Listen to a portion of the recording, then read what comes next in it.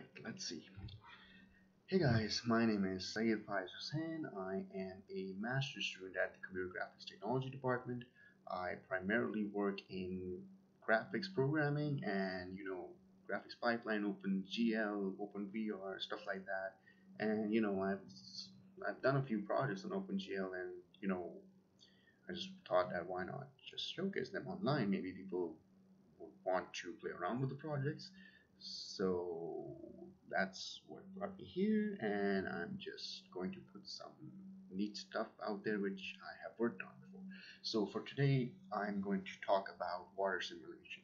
So in front of me, I have this implementation I've done in OpenGL and C++ of the Gerstner Waves. Now, the Gerstner Waves are essentially an implementation paper done by Nvidia. They're semi-physical, physically based.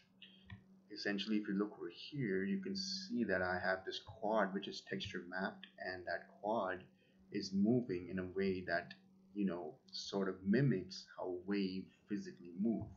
Now, what is actually happening here is that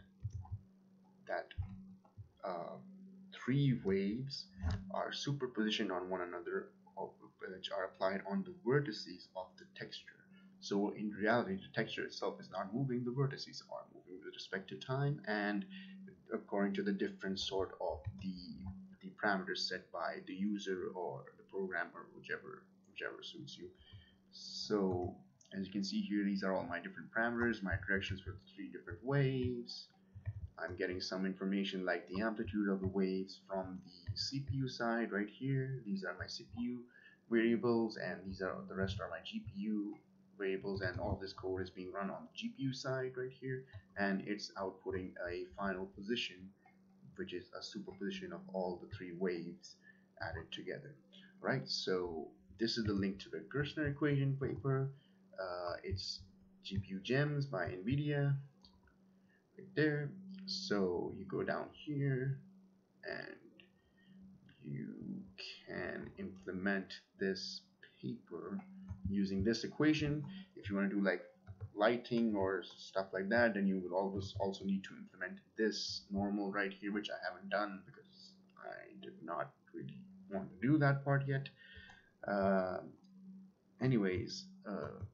So you can also basically find this project on GitHub right here. For this link, rec3421, that's my username, and watersim_modern_OpenGL.